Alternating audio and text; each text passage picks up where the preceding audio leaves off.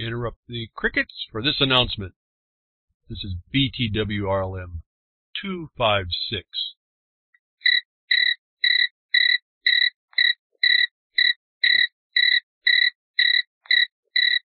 That's right. That's right. Doesn't seem like you care.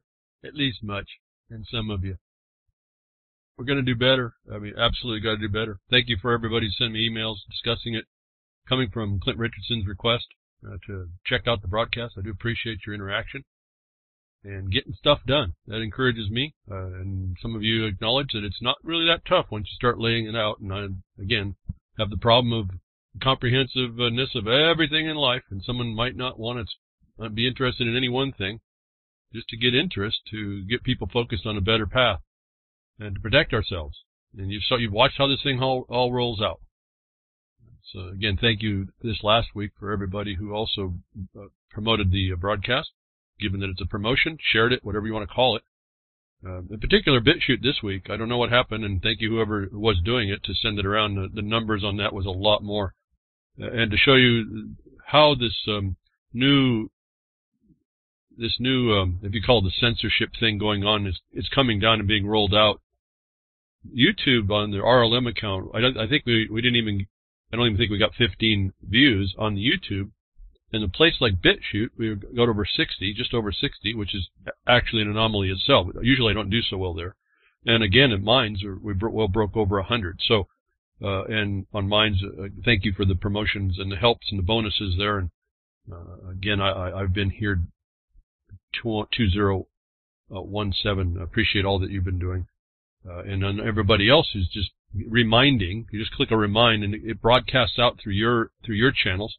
Very important. So this thing that's going on, whatever's happening on the internet and with all the big players and the big data and the big corporate conditioning that is certainly being using tools that were fostered, encouraged by the government. If we didn't even have the Vault 7 or maybe even Vault 8 WikiLeaks evidence, there is a motion going on that's going to limit the voice. So if you don't come in and promote and help and share and identify places to be and re-mirror these conversations, like normalization of ignorance, I found out, and maybe a couple of, if I don't mention you, it's just I haven't run across you. I don't mean to insult anybody. I just don't know how much to talk to and who's out there. I do appreciate all these surprise places that you pop up and put the broadcast, but there's definitely an attack. I told you I'll be interested to see when this broadcast go down, but it's going to be tied to the channel, the Real Liberty Media channel, and I don't know that. I think every week now I've been told that we're not being monetized on this stuff. I don't even know why we're being monetized, to tell you the truth, at one level, and then we're being restricted. So where I may get 150, 200, 300, when Vince was promoting the broadcast and doing what he was doing, we're getting 200 and 300 views. I'm down to 13 on YouTube. So the war of information is on. And my whole point here is, again, even though reallibertymedia.com is the home base, my position is beyond the media. I don't want you to be locked into these divisive type ideas, even getting your own opinion on something to fight with anybody. I want you to understand the war that you're in. Literally, it's a war. Literally, there's no one there to help you. And you better figure this out on your own and understand the terrain as it is, not as you've made up in your mind or someone's told you as it's made up. And this is an ongoing thing. The war is and evolutionary engagement, I put in the blogcasters, is not a joke. You have to be fluid and adaptive to the things that you're around. And I'm not asking you all to go out and invent something for yourself to go fight, but you really need to look at the world. If you can't find something to be not liking enough to do something about it, I don't know. I mean, we all have that decision to make. We're all in our different conditions. If you have a family that you need to prepare for, well, you're going to only be able to put in so much time if you can at that. But your families are under attack, so my thought is you better be prepared somehow. And again, thank you for, the emails that come in, explain your problems. But I'm encouraged. You were able to handle the problem, and then now it's looking for other ways to protect yourself. That's all I'm bringing here behind the woodshed. And I'm being told that Grimner LRM is not monetized, and that's cool. But I don't know why we're being restricted as well, given the content. And I don't know. I'm not into really fighting it at this point, and it wouldn't be my place either. these companies, to me, look like they're in violation of the Congressional Act of foreign propaganda organizations, and now I've identified them as domestic propaganda organizations, where they actually start to censor all input or something that's not their belief. So, any of you that would be interested, there's an avenue of that to go in. So, you're going to necessarily have to round up the wagons. Anybody who wants information, and I don't talk left or right. I think that's the exploitation. In fact, that was just a Twitter. Kim.com mentioned something about left-right, focusing on Fox News versus CNN, and my problem with all that is you're sitting in the left and the right don't exist.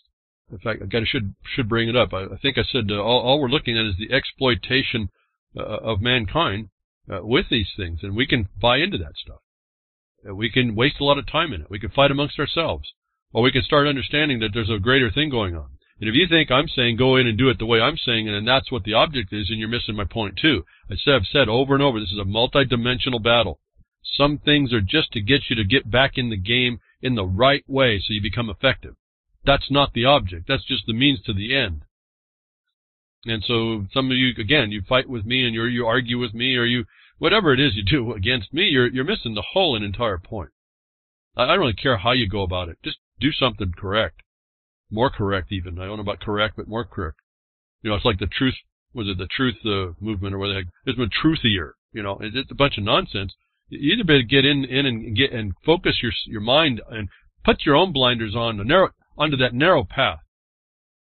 But that's a path of cause for you. It's a path of purpose, intention, as well, persistence. It's an endless path. It's the end of your life. I mean, when this is done, you're going to go to the bar and asking for a whiskey. Boy, that was a hoot, wasn't it? I need a drink. I hope you end up having to think about it like that. Again, what if our whole object here is that we just have to fight and we're born into an oppression. Are we going to commit to it, to be the accessory to it, just to subsume ourselves into it, or are we going to be the resistance of it? Are we going to help defend others that may not be able to? And we're going to do it, and my thought is you're going to do it in very intelligent ways. You're not going to throw yourself onto the pyre and just say that was the option. That's never the option. Never. I don't know where that gets into people's ideas. I just go ahead and I'm going to do this just to stick it to the man. Well, you were supposed to be the man. And no derogation to women. We didn't understand that's all there was. In fact, when you look at law, in the legal, they moved the law into legal, and then they started civilizing everything.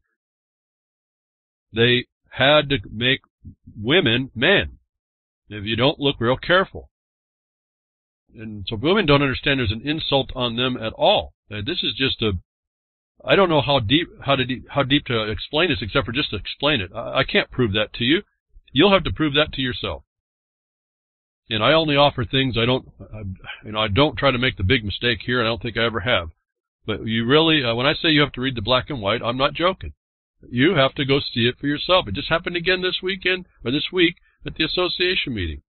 It's once you have the eyes to see this stuff, it just takes an instant to start picking up things. I had a guy hand me a letter that he'd gotten from the county, and I just look at the caption. I can see all the fraud right in the captions. His first two sentences had all I needed to see between the top of the caption and the first two sentences. It's less esoteric. It was a property issue, code enforcement. They admit it was your meaning the guy's property, your property, and yet they're claiming to be a development service. How does a county have any authority over his private property? They've admitted it's his private property. What are they doing but the felony and coercion I've told you? And so I outlined real quickly how he moves from the first two sentences in the first paragraph, that's all there was, 2 sentences, into showing how they're doing a felony and presenting that show cause how you're not the felon that this law says you are. You use their stuff against them. You're not entering it at all. You're not even at that point developing a status. You're actually going to eventually, if he moves farther, you're going to identify the status as a fraud that they impose upon you. Everyone's looking for a status and an identity. Stop all this, please. Stop killing yourself. And boy, am I off my tabs. This is how it happens, folks. This is just live and just inspired to do certain things and certain thoughts come to me. and I guess my mind goes kind of blank, and I'm dealing with all the technical parts, and my mind just is flooded with information to start to discuss, notwithstanding what I thought I was going to set up. But I can get back there soon. It's not too hard. It's all the same processes. It's fundamentally is all the same processes to get back what's been stolen from us every day. And I'm only asking you to stand up and defend yourself, and do it in ways that are a whole lot better that I see that are being done than what they are in denial. I see lots of people deny. You deny it even when you misunderstand something, and you tell yourself you think you understand. There is so much to understand about this stuff, and and I guess that happened in the chat room about understanding, standing under. Well, you better decide what you will stand under. That's the first thing, and then you identify what's trying to force you to stand under, and that is all contextual. You don't just put out a blanket maxim, I don't stand under because I don't understand, and that solves it. That's never going to solve it. That's an objection you need to have an answer for. This really boils down to the rules of evidence, as it occurs to me. You want to learn how to do a lot of this? Go read the rules of evidence, and then maybe even the first 10 or 15 would probably be all you actually need, although sometimes not. And you start to analyze the rule of the world, the actions that come at you, relative to those rules of evidence, and you start understanding how to respond pretty quick. You start to understand the distinctions between what's impertinent, immaterial, and irrelevant. You start knowing when to use them. You start knowing how to identify the elements in order to see someone trying to come against you or makes a statement against you, how to tear into that and show them, and you show how they're coming falsely. Never taking on the status. Never claiming anything. Throwing the statuses off, actually. And then only taking any status that is beneficial to you. As I've explained to other people when we talk about mining and the status of the one accepting the grant, the grantee.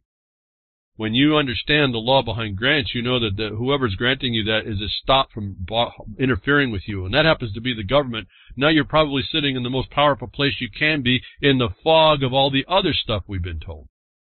Why I keep there and I explain it to people. Why I keep focusing on that. If you don't focus on something that shows what you will stand under and upon, you're nothing. You're a ship out in the ocean without a rudder and a motor. And so it's not just about being out there taking one for the team. That's the wrong way to do it. It's not out there just being adrift either. But it is. You do have to plot your path. You have to have a path and you have to plot it. And if you don't, there's going to be people that will take you down. And whether you think they're backing off and doing nothing is the answer, and you tell yourself that, you're mistaken. That's all I can tell you. You may disagree with me, but that's the way this ends up working. And I've said some of you may squeak out. Most of us won't. In fact, I didn't in the beginning, and that actually inspired me to continue. Maybe to some extra bit than maybe most people do, but here I am, and I've dedicated myself to do that. And I see the world in a whole different thing. I can see the beauty in the world, but I can see what man has done to himself. And as we said, you're going to get on the left-right paradigm or any type of split division. You're just falling to be, and you don't. And there's an interesting thing: you can't be one or the other or neither. You have to take a position, but it can't be to support those three: the one, the other, or the neither. The neither has in its capacity some other that's a division. You have to be outside of that, but you have to engage that without engaging it. It's really, there is no spoon, folks, like in the Matrix. This is really an interesting interaction that we have to do. It's hands-on. You have to get involved, but there's nothing you're touching. And that's trying to come against you is the ghost. It's that straw man crime against you. That I say, if you really listen to what I'm saying and don't keep interjecting what you think, and actually start listening to the point you apply what I'm saying in some small way just to get the feel for it, just to get it familiarized, just orient yourself to it. You'll understand really more of what I'm saying, that you can't take the opposition, the opinions, the opposition that you do without whatever I might say until you put something in practice. And as this is one of the themes to quite a few people I was talking about this last week, which it's over and over and reoccurring. It's always going to be there. Every case is different. There is no silver bullet, and then there's no set up application for anybody. It's how the facts establish themselves and then how you apply law, whether that's against you in the moment of the imposition or how you're going to turn that around as a violation to you. So this is what I speak to behind the woodshed for anybody that hasn't heard this before. All of you that have listened before, you understood me to talk this way. I guess this week I'm a little bit astonished a bit about how long I've been talking about perception, about how to perceive things, what's going on in the world, how to find it, how to prove it to yourself. And there's still this mentality of almost denial, and then you start seeing it. And it takes such a long time. I'm dismayed at that at some level, amazed at the other, and yet here we are. Things that I've been saying for years, I hear people coming to awarenesses of in other places also. Does not even seemingly come from me. And I go back and say, well, this is the stuff I've been talking about. I'm glad that they've come around, but, look how long, years and years of delay that's coming to come to the point when you finally realize the reality of the war you're sitting in. And now what do? It's a shock. I'm not judging any of it. I'm saying this is how we have to go. This is what you have to go through. And if you're arguing with me, you're wasting time. If you just don't understand what I'm saying, you think it doesn't pertain, or you have a better thought, I have to say that you're wrong. And I have to say it from my research and what I do that proves that wrong. If you have no matter of what I do, maybe you're not in the game at all or don't intend to be. Now, that's another interesting one. We claim to be questioning everything, claim to be knowledgeable about things, and then we really don't step forward at all. And I don't know about that one. That's just a difficult one. And I'm not here to force anybody, certainly. But it's always the conundrum of, are you going to step up and do something or not? I mean, are you going to accept the crime around it? You're going to accept crime to happen to other people? And I'll get to my tab just on that point. Remember, I was talking about this, Blue Apron? They're going to start, the USDA, the government's going to now hand people that need food a box of food. And I told you at that point, they're going to be now giving the manufacturer, the processors of processed food that's been shown to be no good. That's the food that they're going to hand? The story about the government cheese? Where do they get that plastic stuff? Well, that's what's going to be in these boxes, as they claim that they're going to reduce, give people more nutrition and and reduce costs. It's all a lie, but we all tend to, who cares if I'm not getting that Blue Apron box? But here I want to point out something here. This week it's coming, and I always find the consistency with how the information comes at us. We can put it together if we want to. And whether you want to understand this for yourself or you want to understand it for somebody else, whether or not you ever get a Blue Apron box, whether or not they even put it out there. See, if we put it out there that we show that the Blue Apron box is no good for anybody or anything that looks like it, and we got the evidence like I'm going to show you, and you have become vocal about it, local, you can start shutting all this stuff down by your focused energy. If you shut up or don't do another, say it's someone else's job, we will all perish at perishable, because nothing in this box that's coming is going to be perishable. But as an example of how this works, they come up with the plan. They've got the outcome. Everybody thinks, in fact, I was just listening to this on the broadcast, not before on Thursday, but before on Sunday, that they were talking about the Hegelian dialectic. And then they go the problem, action, solution, which is the trite little point, or they go synthesis, antithesis, and solution, whatever. Well, that's just the idea that I tell you. There's the method that they've used to take you down. I want you all instead to go look at the term praxis. This is long ancient stuff. Praxis. In fact, those of you tuning in that are from Clint Richardson, you might get interested in that. That's utilizing the philosophies and it's moving, transitioning from one point to another, and they do it right in front of you without you seeing it. That's what we're talking about. It's not really the Hegelian dialectic. That's just been the promoted one, so that you don't look behind it. Okay? Always these false fronts, folks, is all I can tell you. You just got to look through. They're transparent to most everybody, and that slaps you as the ghost. The ghost slaps you, and then you start getting all frustrated about it, instead of saying, wait a minute, here comes the ghost. This is the puff of wind. I'm just going to step aside it. Now, I'm not going to let that happen to me. But here we are. They're going to promote the Blue Apron, the Blue Box, the new food provisions the government's going to offer instead of the EBT card. And here's the story here. U.S. Agriculture at a glance, the USDA report. And I'm just going on a simple chart, and they show the number of farms and average farm size in the United States. And the two lines are number of farms, and the other line is the average farm size. And they show that the number of farms are going down dramatically. I guess 45-degree angle is pretty dramatic in my mind over time. It's a 7-year span. And the numbers we're dealing with are in the millions of farms. And at the same time that the number of farms going down, the average size is going up. Now, that immediately doesn't say this on the report and on the chart, but if you do some research, you realize what they're doing is they're getting rid of the small farmer. Remember, I told you years ago, the USDA guy, I don't remember his name now. Excuse me, the name's flopping around but not coming to me, but he said he went to the people in the middle of the Midwest and said, "You're politically inert." He told them, "You are no force in effect on what we do now." That was a couple years ago.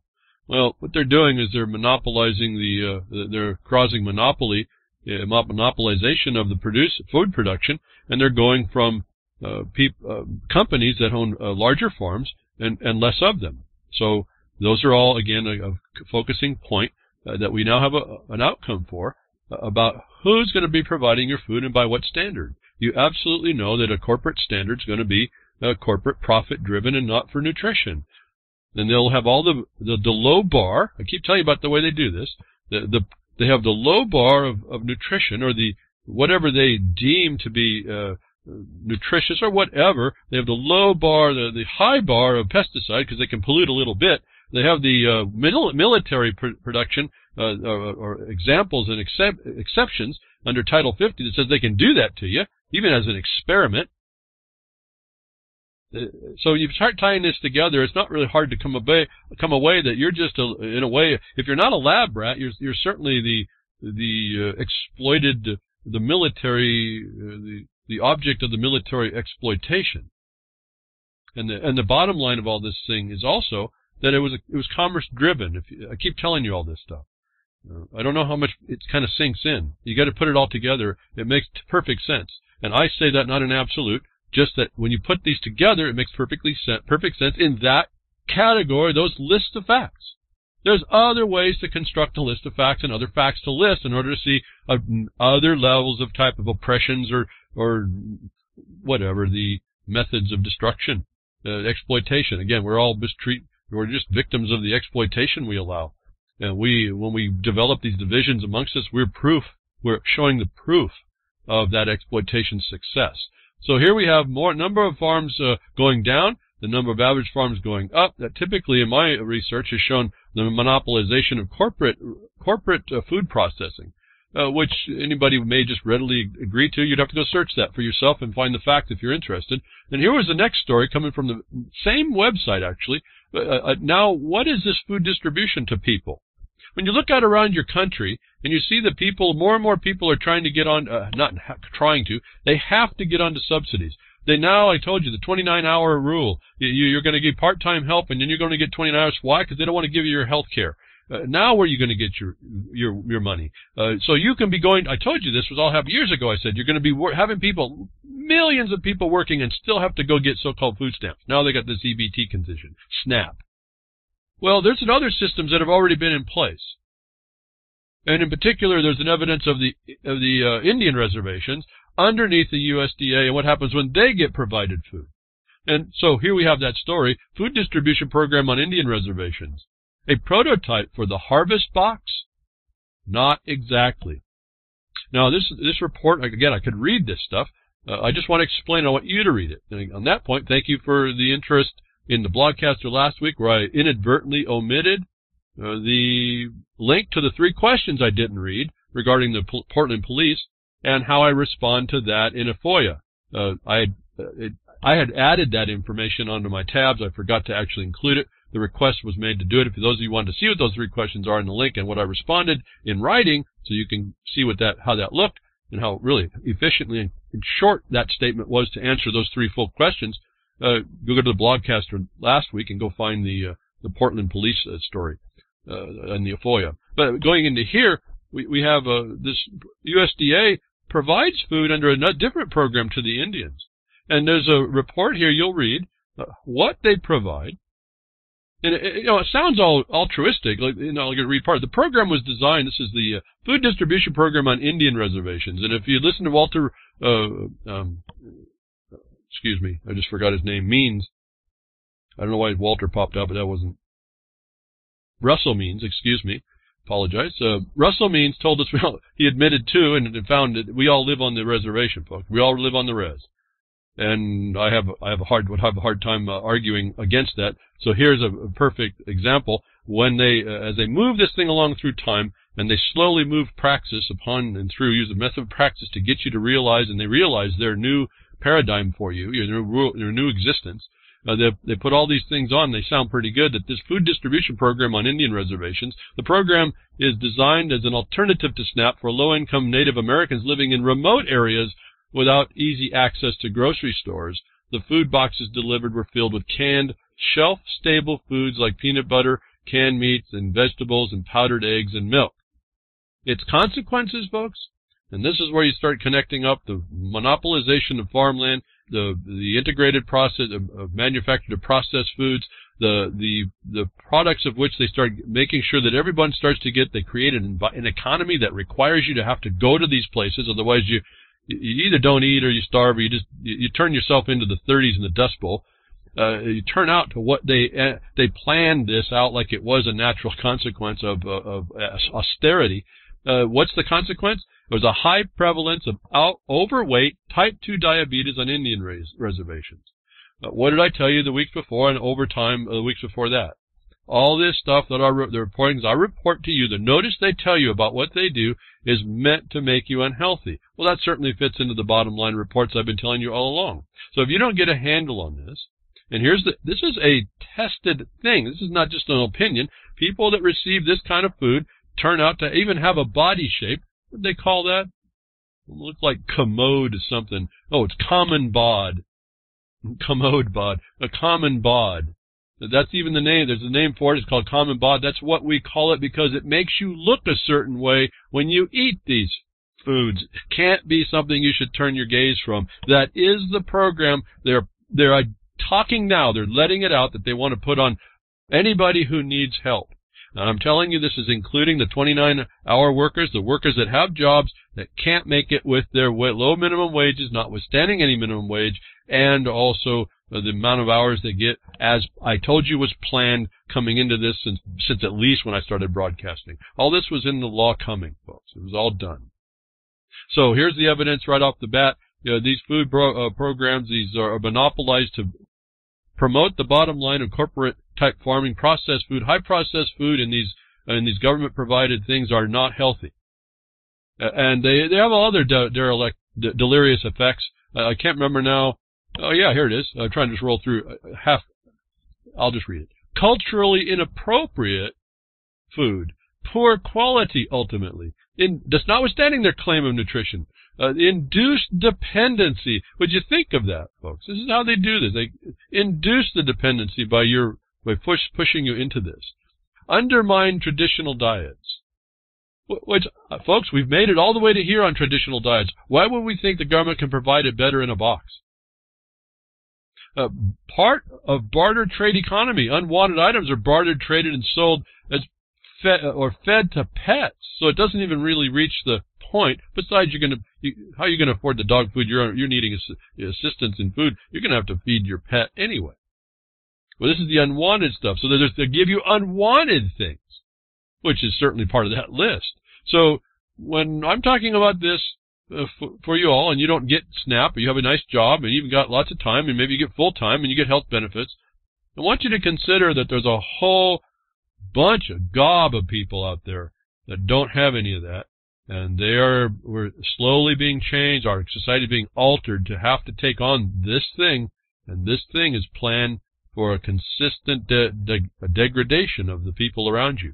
And I just want to point out to those of you who may be better off with that, may not think it affects you, when you get people down into that point, then you have more problems in society. Government will be there, and it will claim to solve it, but all that was done, it's the ripple effect. It ends up coming out of your pocket and out of your servitude to more regulation.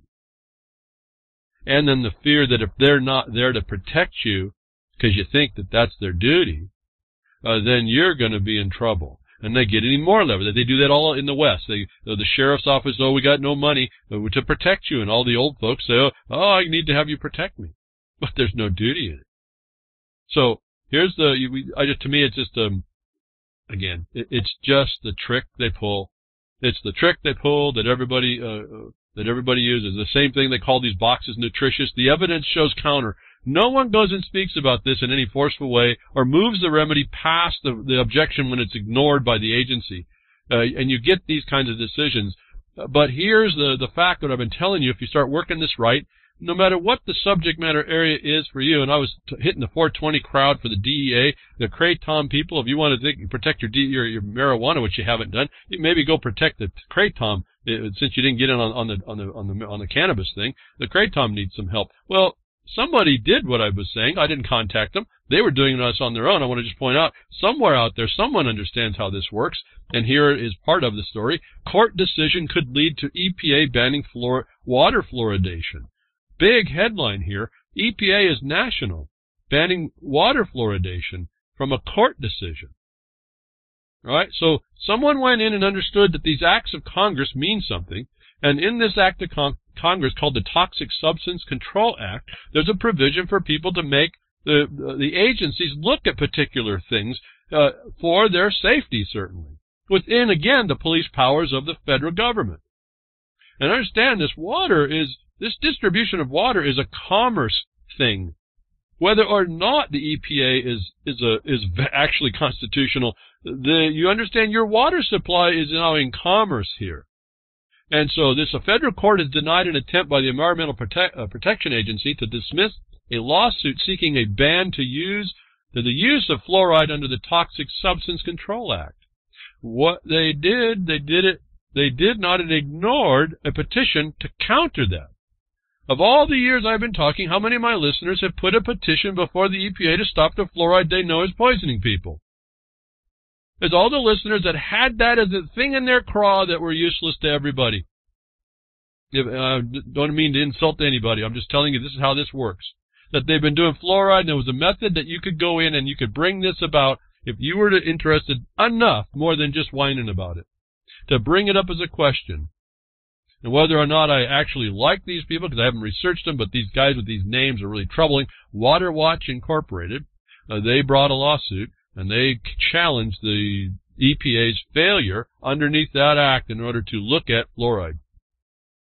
So here we also see the admission that the government does not work for you, doesn't work out to be for you. It works out to sell another product to the water distribution systems that they don't care that it harms you. In fact, it harms you in a way that advances their governmental cause, doesn't it? And so again, Title 50 is right here in my mind. Someone asked me in order to go through it. I've asked you to go read it yourself. Don't read very carefully for the exceptions of the government being able to hurt you. If you don't want to be doing the reading, Clint Richardson did, I think it's Lethal Injection, about 20 minutes in. He reads at Title 50 and explains to you how these vaccines and things are imposed upon people if you don't have a better word in your mouth, as I've been saying all these years. So here's a point where the government's not going to help protect you, resistant to protecting you. If you didn't take that as a notice, I don't know what to say, but there was a remedy. Now, I don't know where this is going to end up. I'm just saying I think that if we had a lot more people that got more than shooting off their mouth about what they don't like, they actually looked at where they could enter in on these even narrow points and made a case, made the record, made it notice to people. I don't know how this affects people. When I read the title, a court decision could lead to the EPA banning water fluoridation. Those of you that know fluoride, you can't think this is a small title to a story. And I'm asking you all, for those that were really into not wanting your little ones to be destroyed by fluoridation, where were you that you didn't bring this up? Especially those that have been listening to me. I've told you a long time ago, and I don't mean this in any judgmental way, it's just going to be the fact. Between friends, I'm condemning you all. I'm condemning all of you.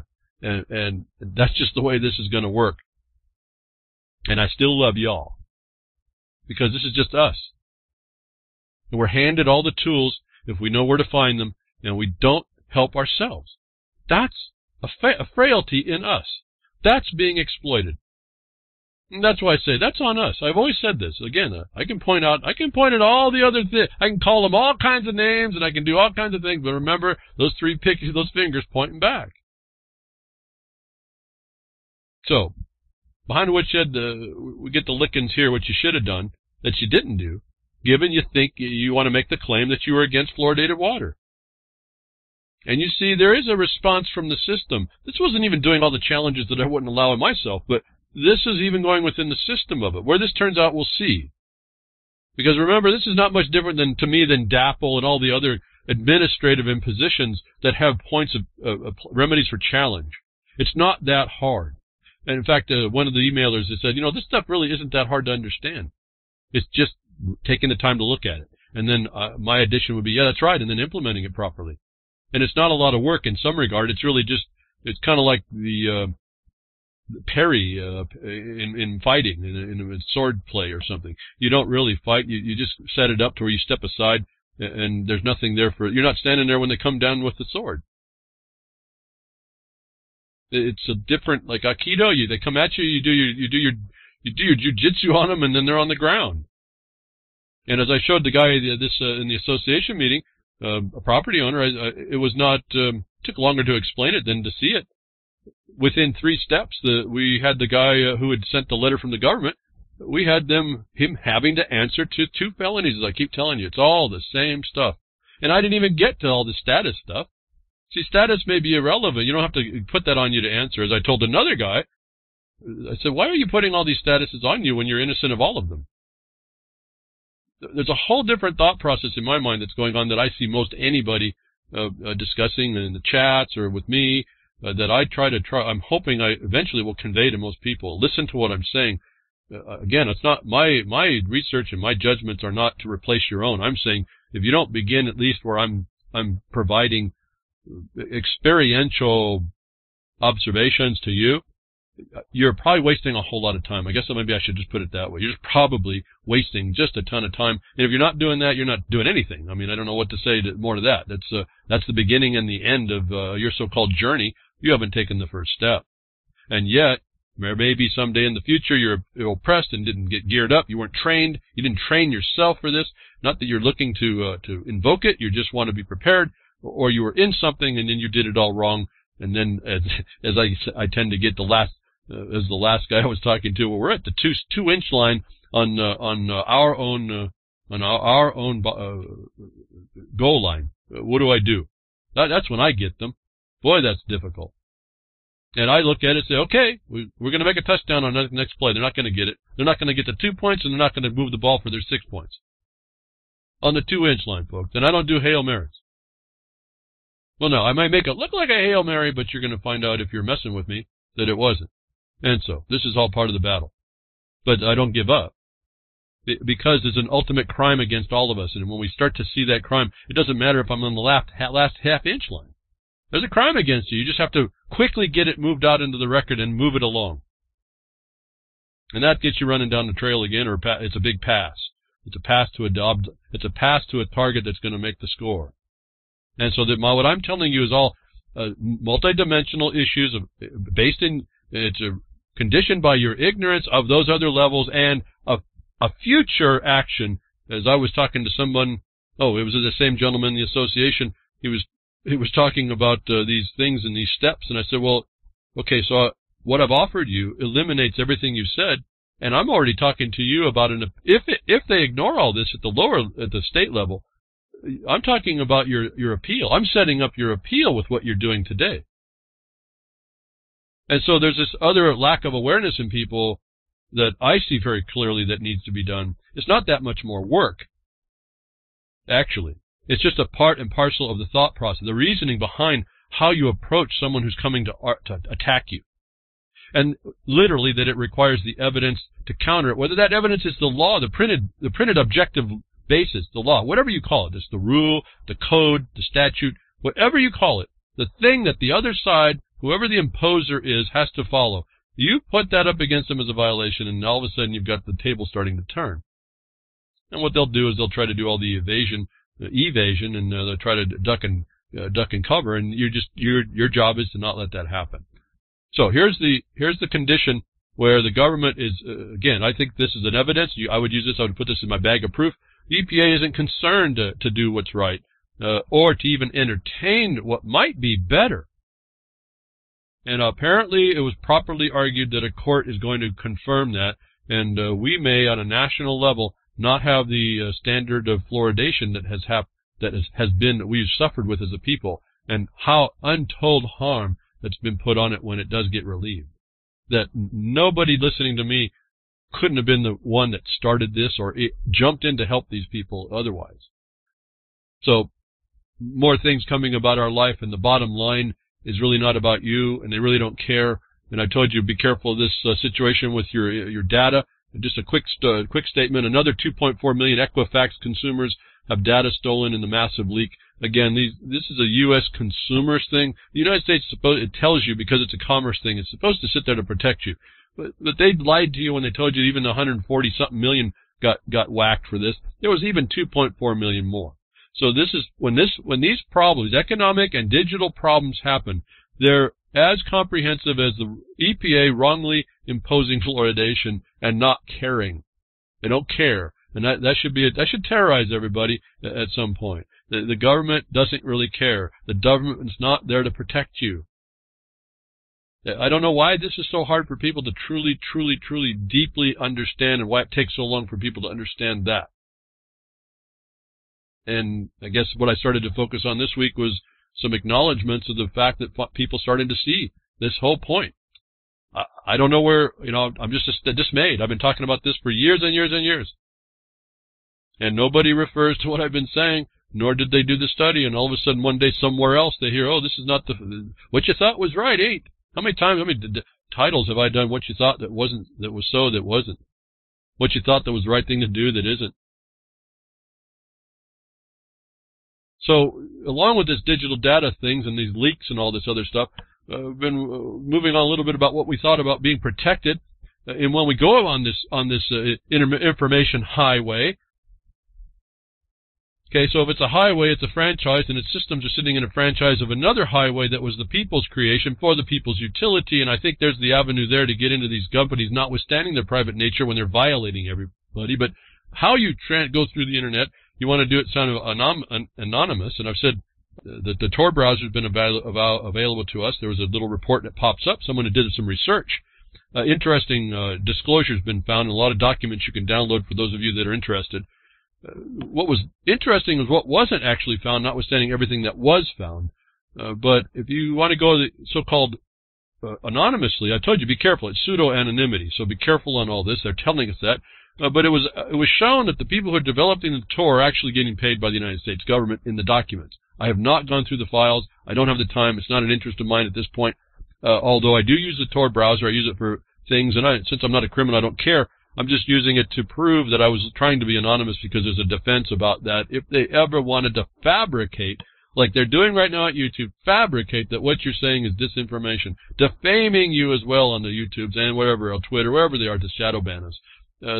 This becomes it's a silent defense that's being built in just by using it, that you can then prove other things out if it ever comes to pass. So I don't do this because I think so. I do this in the eventuality it might. Now, it's not the only browser I use, but it's important because I do use it. And if you use it, you should be concerned about this, but also look at the limitations and what you can use on it, as we're going to need to stay on this Internet for a long time. This is why you need to support the network. And I don't know, I haven't talked with Grimner. If we broke it last week, maybe again, donate to the reallibertymedia.com, a couple dollars. If you got 100, fine. If you got 5, fine. Whatever you can do, keep the servers running. Again, I'm kind of extending what even Grimner was asking for. We usually just do February, but I just realized that, with all this stuff we're being foreclosed from, those of you that want to hear our voices, the hosts' voices on the networks that you do, you're going to have to transfer your indignation for some cash, at least for the hardware, if not for the help that comes in, the volunteers to keep it going. And that's to the networks that you listen to. But so the Tor became a question with this investigator. Someone dedicated his time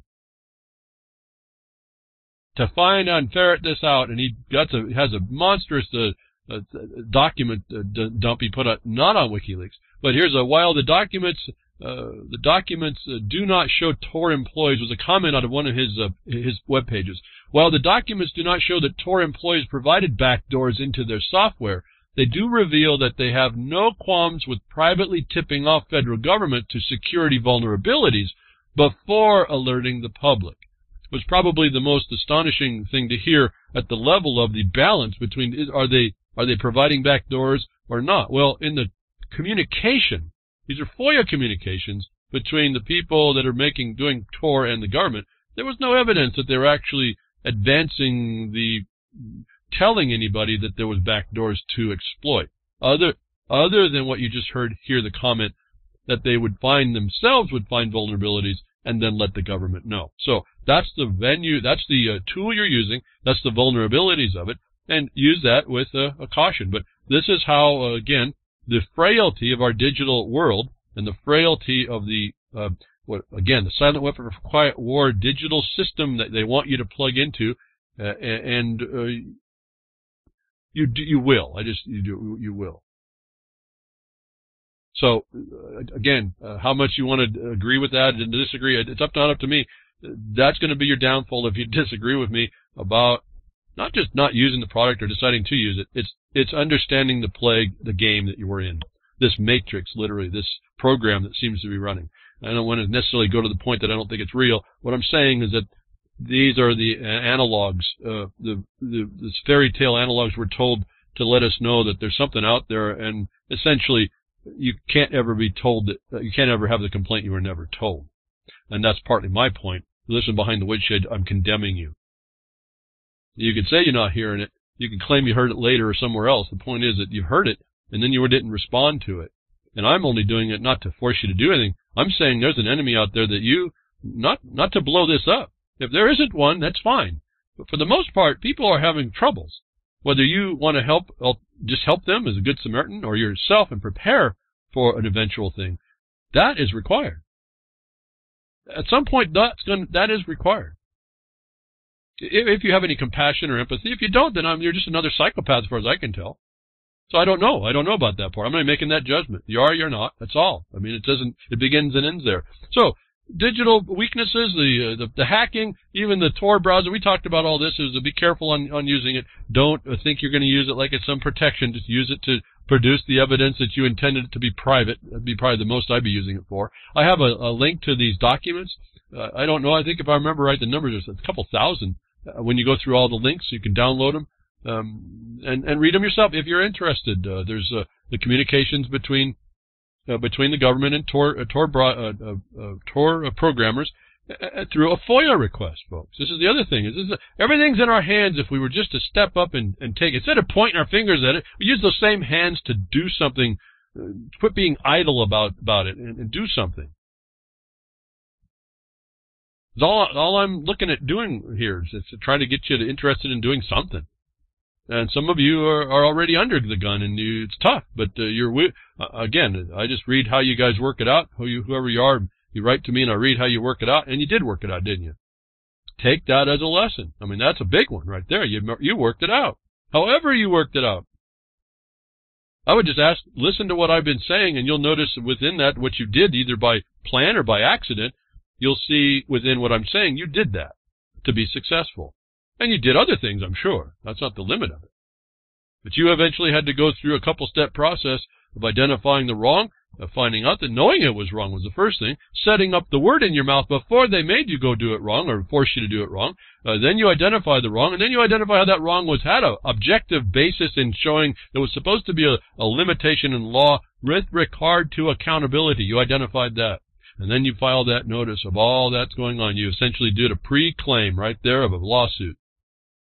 You start doing that, and those of you that I can read through your stuff, you did that, whether you know this or not.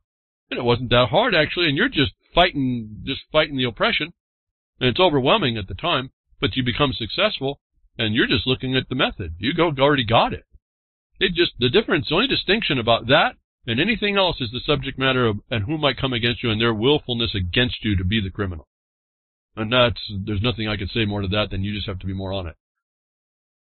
So what about this, the digital, the non-anonymity, conditioning, the looking in, the so-called hacking, which may not be a backdoor, but is really an advanced notice of a vulnerability that's exploited. Again, all this is exploitation, folks. It's just exploitation. It's like human trafficking. I don't care where you look at it. This is what the government is, the bottom line. And for all kinds of reasons. But we have a report here that YouTube secretly using the SPLC to police videos. SPLC is the Southern Poverty Law Center. And so they're supposed to be the conscience of the world now, and the government and the YouTube. And I found this to be a pretty interesting story. You may need to read why, how this is coming down in YouTube. YouTube, yeah. In others, I don't know why it's not called the boob tube right now. It's just like the other one that we don't watch anymore. But anyway, YouTube is getting help from the left-wing Southern Poverty Law Center in an effort to identify extremist content. So I go through and read all this stuff, and those of you that have had your channels taken down or threatened, or like we are now seeing, we're not cut off at Real Liberty Media YouTube. We're just not getting promoted. We're getting restricted. We're not getting the coverage. Actually, everybody who mirrors our stuff is actually getting more coverage than the network itself's website account or the YouTube account. But they're using apparently this SPLC's manpower, if you will, woman power, whoever it is, interference power, and they're in league now with this group, the left-wing nonprofit, which has most recently come under fire for labeling legitimate conservative organizations as hate groups, is one of more than 100 non-governmental organizations and government agencies in YouTube's Trusted Flaggers program. A source with knowledge of the arrangement told the DC. It was the Daily Caller. So here you see the word NGO, folks. You don't become an NGO without being aligned with the United Nations.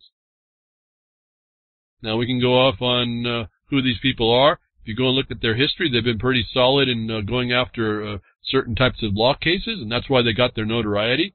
But my view on this, and certainly if they're making their promotion, their guidance, their policy for their rulemaking and how they implement this has been taken and honored by its implementation by YouTube. We now have it's not beyond conspiracy. We have this collusion. So what you have to now look for is where the Achilles heel of the collusion is, and we see it in the organization deeming hate groups. Hate groups would have a definition. So I went really quickly just to kind of blow this through. Just want to see what would I find if I wanted to address this problem, not against the SPLC, but against the private businesses, which everyone knows it's a private business. They get to say, so that's true. I've said that myself. But when they disclose a certain thing, make a condition that they violate, and then as I would tie it together, being on the public franchise of the utility, being able to use the phone system, the backbone, which is on the public utility, you start to connect these up, we may have a lot stronger issue to address those that might want to. That my observation when I went and looked around with the SPLC and their claim, in the story that I have a link to, it says SPL's claim to objectivity is nothing less than fraudulent. So you realize that when I was reading the article, I saw the hate groups, and hate groups is pretty neutral. I mean, there's really no definition. It's ambiguous. It's an abstraction. It's arbitrary and capricious. What can I say? It's just not really it's just an unusable word. It's all subjective, certainly. And so here it is, right? In the story, I find this little section that there's other people that are claim that objectively is nothing less than fraudulent, their claims. And then I looked and went and do research what they said. What it turns out to be is this little phrase, and I put this in a Twitter. You get the link if you want to see it. And my question to the poster before me, or actually, in a condition of everyone was kind of talking to this, and I just put a Twitter out of this, and I said this about this problem with the arbitrary and capricious title of a hate group. My question, and you know my questions are rhetorical. They actually have the answer within the frame of the sentence of the question. So my question, how are YouTube and Google not a domestic disinformation operation having, quote, beliefs or practices that attack or malign an entire class of people typical for their immutable characteristics, close quote. Where did I get this quote? But at the SPLC's website as their definition is the very same thing the SPLC and YouTube and Google are doing to those that can identify their immutable characteristics. And so my if you will, just listen to what I'm saying on the Twitter. Not all the time. It just information sometimes goes out. But in this particular case, I was putting the seed of the beginnings, the seed of the germ for how you would start to begin to address this problem. At least start throwing it out there that this one-sided thing they're doing, notwithstanding the private nature of it, truly is baseless, and it starts to become criminal when you turn that hate group by their own definition into a defamation. And you're harmed by all the content being brought down, the speech that's now mischaracterized and mistreated unequally. And also, I don't know if people are understanding this. They threatened to take down, I guess, Alex Jones's website. I don't know how much a hype that was. Twitter came right back, YouTube came back. We're not intending to do that. But it occurred to me when they said 33,000 videos would be pulled down, all the time that would be stolen in building upon the representation by YouTube that you would have a place, all the time that may be able to be claimed by anybody wanting to try, for the amount of time that's deleted, contrary to their representation, based on this statement that actually is a standard that is applicable, again, to even you being censored. And if you start to understand how this works, I think you start to see a better path more clearly on how you start to address what seems to be just one massive victimhood as I see this. People just accepting that's the way that's all there is. It's inspired the alternatives of the alternatives. In other words, I have to look for them myself. That's why, again, Free and Slave said, well, why don't you just get over to Minds.com and preserve the name? Okay, I'll do it for that reason. Well, it's turning out that Minds.com is a place that people want to hear the stuff. That's great. And it's an alternative. If YouTube goes down, we can at least find ourselves there. RLM, Real Liberty Media. You don't think that's valuable? Wait till YouTube shuts down the access. Real Liberty Media is going to be the only portal at that point. So consider how these things, what you support, what you don't, what you're silent on, and what you move on. I think you can use their own words against them. I think that we can explain the weapons that are being used, that they all are hackable. And so this is the world we live in. But the fact that we're in this divisive nature, we're in a world of war. I don't care how you define it. I don't care if you call it left, right. I don't even have the titles in my mind. I keep going. Everyone has all these titles. They can go through a whole list of all the different types of divisions. I don't really have them in my mind. They're just an obstruction. I just don't even want to look at it. I know they're there. We're going to attack the problem, and this is all done because that division is a weapon. That division is a weapon, no different than the social media is a weapon. Everything you can see, the straw man is a weapon. Do you know how to use it, folks? Do you know? That's what I'm trying to show you, that they're taking to take this away. You make it an alternative, and if anybody you want to make a point, you slow down on what's going on, you look at the issue, and you take it to task. That's how this game starts to be played when you're trying to wrestle your own countries back into some measure of stability. Because the whole matter is to make it unstable and empower the one who's wielding the power behind the scenes. I don't even call it deep state. It's so beyond that, it's not even funny. So we're told a lot of things. The government's not there to help you. I've showed you the evidence of it today. We keep plugging into all this stuff. We keep relying on what we're told. The truth keeps coming out over time about how all our perceptions are incorrect. I've been on record for years to try and show you how those perceptions, at least the ones I hear generally, are incorrect, how to rethink about what's going on. I've been a proponent of the fact that you live in a war of the worlds is not a joke. This is the war of our world, and it's what we were born into. And every evidence is there to tell us that. Every evidence is there to be discussed, and I find it fascinating. People are discussing it, and it's all coming back to what I've been talking about, but more importantly, what I saw back in the 90s. And I didn't see it in the 90s because it just started. That was what we started to do. This is before, like right at the time the internet started getting legs. I didn't even have access to it. I was still the old school. You have to go to a library to go read this stuff. In fact, my research for international law, Benedict's on Admiralty, was me walking down to a university law school library and got in the basement and started reading excuse me, that Benedictine Adamsy was up in the top. Then I went down. Once I read that, then I went down into the basement where the interesting documents are. And so this is all reading from real time, not the internet stuff. But here we have, I want to point out something to you all about how this all, one category of facts that you establish, you proof it out, you can see what I've been saying, that the military consequence of our life, proven out over and over that they use these rules, the government is the tool of exploitation. And you can remain quiet on it, or you can engage it and see what you can do in order to slow it up and get more people to understand the dynamic of the oppression, so that more and more people start working on it, and it goes quicker and quicker, as opposed to what my experience has been, 30 years of hardly anybody understanding a damn thing, and in particular going into mining law and having the majority of the miners not understand or actually fight us, get mad at us for what we've produced over the last at least 8 years, 7, 8 years. It's really a phenomenon. I told you, the microcosm of the miner is the macrocosm we know as America, or any other nation of people. We are just our creatures of our frailties. It's pretty fascinating. And I really don't, like I said, I don't have any judgment on it. That's just who we are, how we respond. We respond through that's another sense of us that we respond through, another filter, like our eyes, our sense of touch, taste, smell, whatever. Our thought is a big one. But here we have more and more evidence, folks. I want to just go through this. Armed and dangerous. If police don't have to protect the public, what good are they? Very fascinating to me, and dismay almost that someone's coming up. This is written by John Whitehead. I have a lot of general agreement with John Whitehead. What I don't have is he's an attorney, and not that he's just the attorney, but you would have thought that this would have come out before, or he would have more of the remedies available that he doesn't, that we could be empowered by how to take action.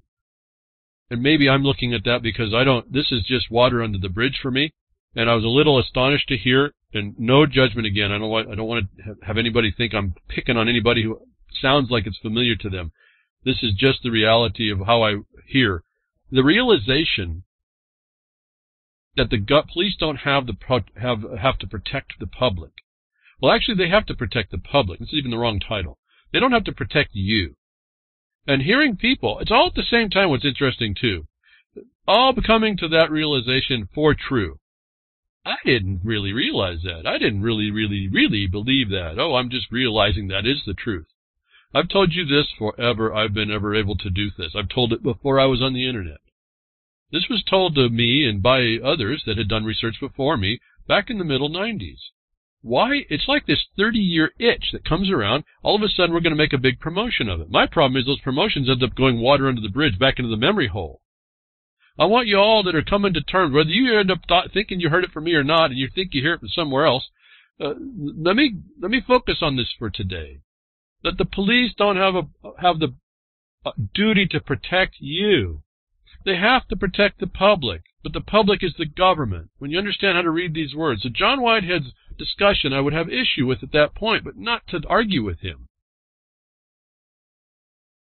He's pointing out something. I don't know where everyone's getting their information now that they're finally realizing this is a fact, but I want to go through this whole point. You have to get this, and I want you to understand it in the context of the military consequence as well.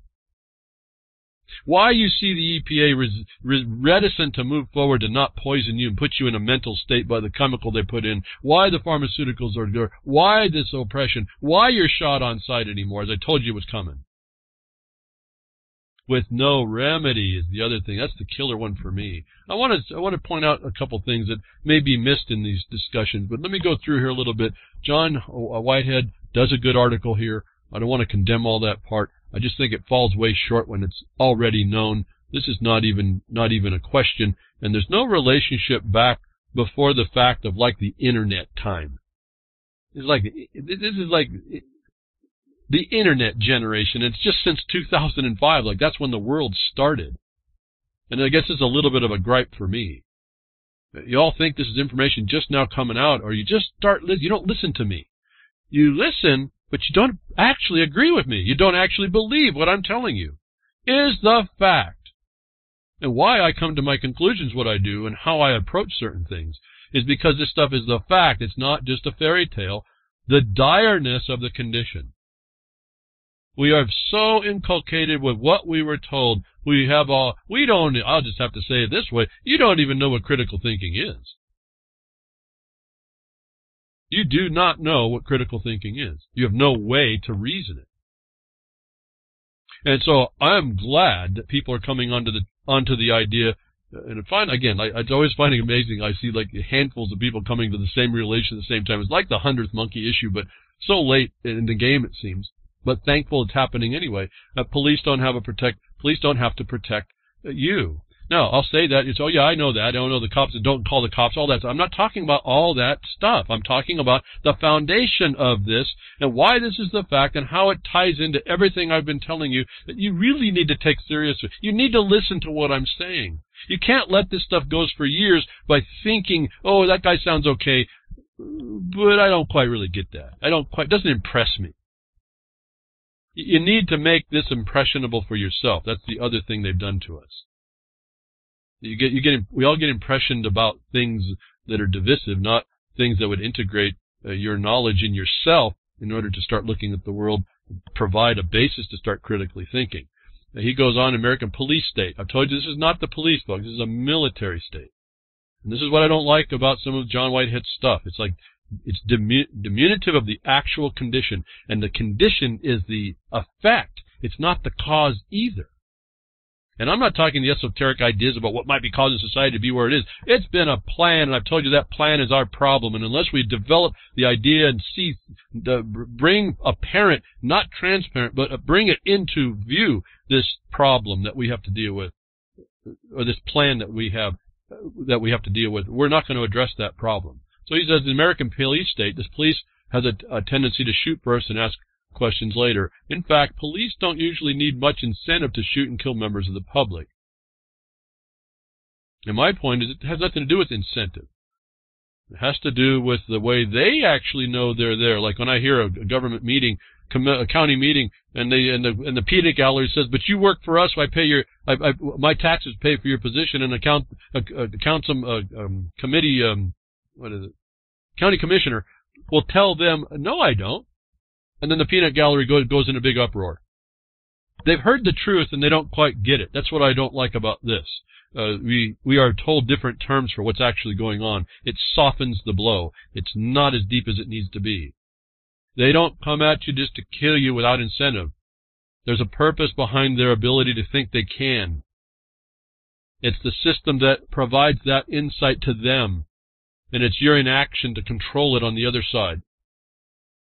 And given that condition, it dictates how. You want to be told about how you don't want to do something? This is dictating to your life, and you don't even recognize it. The police have shot and killed Americans of all ages, many of them unarmed. Many of them unarmed.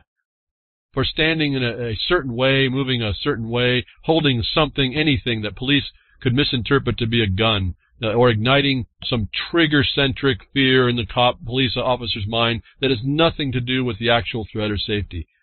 Haven't I told you all that paragraph, folks? Years and years and years. It's like it comes back and it's being regurgitated to tell you again through John Whitehead. There it is. And he goes on to tell you and explain to you in references the latest, which I thought was interesting. Now, before your outrage bubbles over because all these people are dying at the hands of the cops, consider the United States Supreme Court has repeatedly affirmed, parenthetically, most recently in 2005, that police have no constitutional duty to protect members of the public from harm. Police have no constitutional duty to protect the members of the public from harm. What have I told you before? The protect and serve is to protect and serve the public, which is the government. And protect and serve, the word is service, protected to serve you up into the process of that system, is what you're looking at in those statements. Community service is the community, not you. They're telling you the fact of this. If this is long, he comes at 2005 like that's the beginning and the end of the universe. This is a long-standing trail of cases that I want you to be aware of, that we are completely oblivious to. When I'm telling you you live in a military consequences, this is no joke. You go read that Libra code, and you start understanding this is the truth. that the Supreme Court, the judicial department branch of the government of the United States says there is no duty in the cops to protect you. And then I want you to go consider the Lieber Code. Who are they to protect? They secure themselves, don't they? So this word secure pops up pretty quick, and that's what you see. The government and the state government, they all do this security stuff, don't they? But they're securing themselves. This is where I get this stuff. Not this guy's article, not from 2005. This is something I've been writing about, I had written about when I was writing, since back in the middle 90s. And it's before that I just said. And I wanted to also point out again, this has to do with that creation of the United States itself, that when you look at the political jurisdiction that it was created under, that's essentially the commerce, certainly after the peace treaty.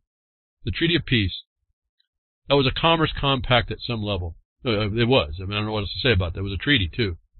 Prior engagements entered into, shall this Constitution be subject to? Okay, it's all written out if we just look at it. This becomes the basis for what you're seeing now, because the military protects the bottom line, right? It's commerce construction. And I want to put, as I say that, I'm going to give the caveat. In the set of facts that I can present to you, that's the thought and the proof. Set up a different way, we come up to a different type of oppression cause. Each one, depending on how it comes at you, will be how is the lineage, the path you try to go attack it back through. So John Whitehead comes out and tells you again that there's no police. I'm surprised that this thing kind of blew up lately. A lot of people are now taking notice. I don't know what happened when I said it, and this is the kind of interesting thing I laugh about a little bit. It's kind of a sad laugh that what do I sound like that no one actually listens to me? Actually, I mean really listens to me. What is in our minds that we don't listen to this important stuff and we won't actually dig in, roll up our sleeves like I say we have to do, and go find out the fact of this? That when I hear lots of people coming down and saying, oh man, now I'm seeing it. I'm finally seeing it. I'm elated that you're seeing it. I'm disappointed that you didn't see it, 9 years ago when I started talking about it. Again, those of you that have listened to me this long. So, he's writing about this thing. I'm telling you it's not the police state. It's a military state. Every evidence shows that it is.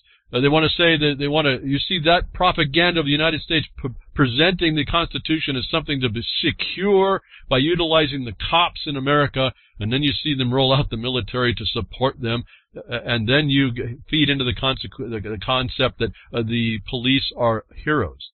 Now, anybody listening on this broadcast that has been conducive in the religion of RLM, I'm singing to the choir. You already think you know this stuff. And that's your attitude about it. Just out of turn, you just say, yeah, they're crooks. They're killers. Stay away from them. Don't call them. All that. I'm not talking about those obvious responses. I'm talking about getting the deeper understanding and start to work from there. Not be surprised. Not come to the awesome realization that you live in an open-air prison and then have to deal with that. Once you see that, you have a whole lot of thought that's going to go on in your head. I just know it. It did for me. It does for anybody else that finally sees this stuff. It's like your head will just, that's real. I didn't believe that was real, but there it is. That's real. John Whitehead talked about patriotism, the misplaced myth, that and the other. I agree with all that. You can do all that. You can talk about it all. The reality is, you look at your local government, you think it's supposed to sit there to keep the peace, as I would say, underneath the law. That's their obligation, but they don't, do they? They went from keeping the peace to law enforcement. Well, what's the law? Well, it's policy. Go look at any state statute. Go look at the laws of the United States. Some are policy and some are law. The law actually attaches to grounded, foundational obligations and duties. All the rest is this big policy consideration. But it acts as law. Like your money acts as money. It's all consistent. I've told you this all for years. So the realization by many people now, I guess this in the last week or two, well, heck, this is real, that the police have no duty to protect you, notwithstanding what they say. It's just exposure to the lie. And you better come to terms with that. It doesn't mean you go out and go railing against them with a sign out in the street. It means you have to rethink your condition in this battlefield, essentially. And so I saw the first sentences of this article, and I said, he's just going to promote his book at the end, and sure enough, he promotes his book at the end. Because he frames it in the police state and American battlefield. He presents the beginning to be the promotion at the end. Partly why I don't like some of this. Partly why I'm a little bit averse to what he brings up. But totally consistent with being able to get us closer to the deeper truths that I've been trying to tell you about to understand the condition. There's a reason why you can't rely on what you see. There's a reason why I tell you how to respond to these things. They are dictated to me to tell you by the nature of the foundation of the law or oppression from which they are created. And I told you the foundation for me in that was international law. How I started there, I'll never tell you. That's the inspiration. It's the inspiration that comes to you when you finally dedicate yourself. You're directed where you need to go. And then it's up to you to keep it true. Not truth, just keep it true for you. So let me go through this thing about the police, if you had any idea, and I'm going to get to a spot because it creates a secondary proof for why you don't live where you think you live. You ought to live there, and we were told to keep ourselves living there, but we didn't. And here's the proof of how this all works. And from these things, lots of the administrative oppression devolves from a lot of this. And until you truly understand and see this, you think what I'm telling you is just so much opinion or a good idea or sounds right to you or just the next thought that you can impose your thoughts on what I say, do it your way instead of what I'm saying. And this is what I notice a lot of people do. You'll hear what I'm saying, but you don't understand how to apply it. You just interject yourself over the top of what I'm saying. And a lot of times I just have to not respond because there's so much to try to untie there that it would take too long. And as I said before, I can untie that in a matter, well, it takes a few hours, but I can untie that pretty quickly when you have a problem. When you got the monkey on your back, I can untie all your misgivings pretty quickly. But now you're focused. See, that's the thing. When you have to deal with your problem, and I'm sitting there to show you how your perception was wrong, how you need to change it, and where that change needs to happen, we commit your own praxis to your own ignorance of a condition as you may have rightfully thought you were correct, but you find out real quickly that you're not. You won't have an argument with me in the last moment. When you're on the 2-inch line of your own goal line, and you got one play to do, one left play left, pretty soon you start paying attention. Is the kind of attention you need to listen to me with. Because if you were really listening without interjecting on me, what you think it is, you'd see this a lot clearer. But let me move on to where the Supreme Court, but 2005, not the 1990s. We keep going back, and we can go and find the resources, and I'll have some links for you if you want to do some back research study. Another report, though, just from the New York Times, Justice Rule, Police do not have constitutional duty to protect someone. Well, that was the story that they talked about in the article to show you that the article's there. And what was interesting about this one is, but the majority on Monday saw little difference between the earlier case and this one, Castle Rock versus Gonzalez. Mrs. Gonzalez did not have a property interest in enforcing the restraining order, Justice Scalia said, adding that such a right would not, of course, resemble any traditional conception of property. If you don't think property is important regarding the action of the government. And remember what the limitation in Lieber Code was. It was that they have to be cognizant of the property, not to destroy it, and they have to pay compensation when they do. If you cannot describe a property interest, even an interest, I'm saying the property's there, but you do not have the right to move against these people. And the only place I've read that limitation is in the Lieber Code. So you reason what that might mean if you deny everything else. You reason what I've been telling you about property and why it's so important to focus on these things. Not as a question and not as a thing that you're going to wave a flag on, but what you assert up front. You identify it, assert it, and you come right at these guys, right between the eyes.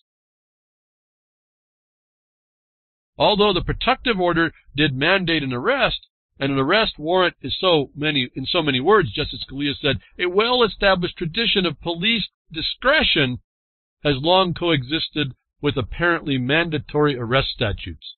Now we're into police discretion. Where'd you hear that? But in the Lieber Code. And I'm not saying that's the originating document. I'm saying that's an objective basis that pre-exists all of this nonsense long time ago that gave us the guidelines if we were paying attention.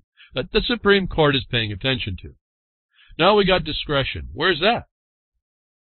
That's subjective, isn't it? And then they have their little rules on how they apply it. And now we come down to the day when we start hearing now the fact of it. If they say the magic words, they've been within their discretion. They have immunity. But where's immunity in the Constitution? And when you don't see it in the Constitution, maybe you're not under it. Pretty simple.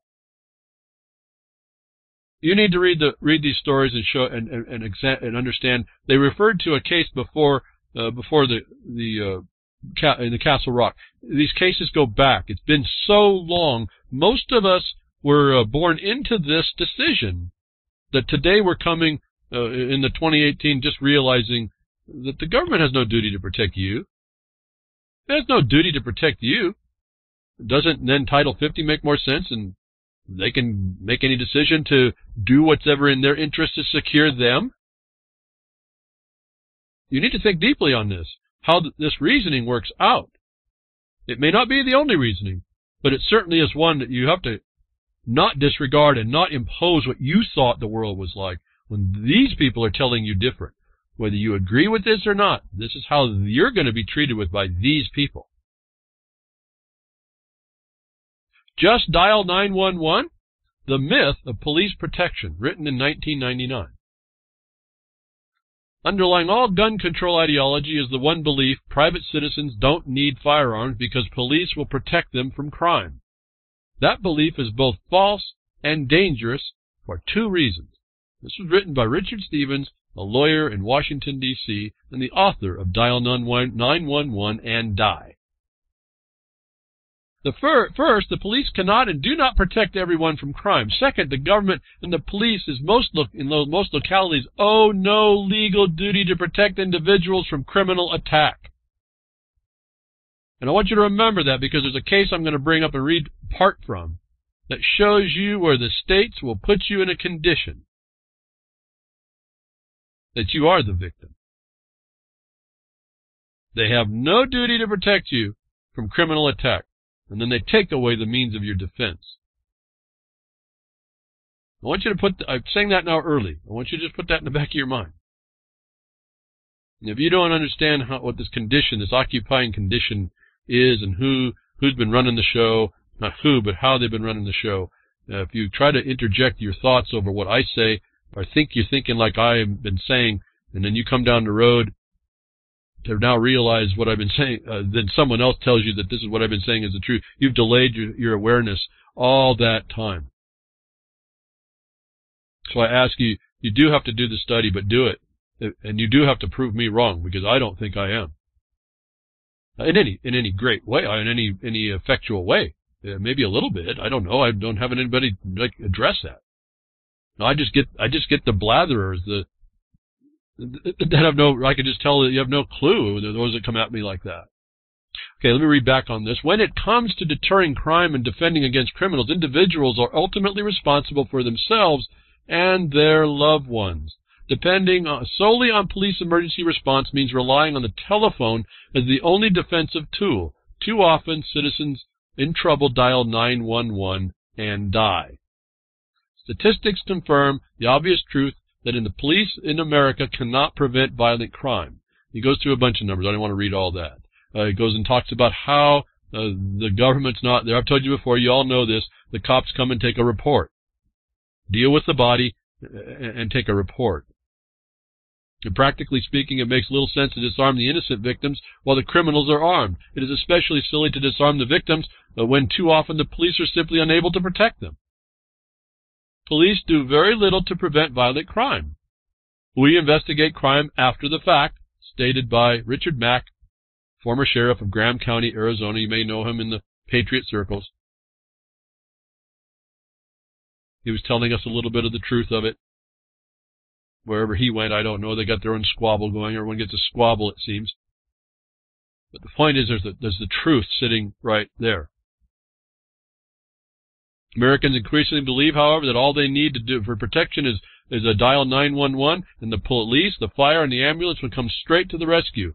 It's faster than pizza, man.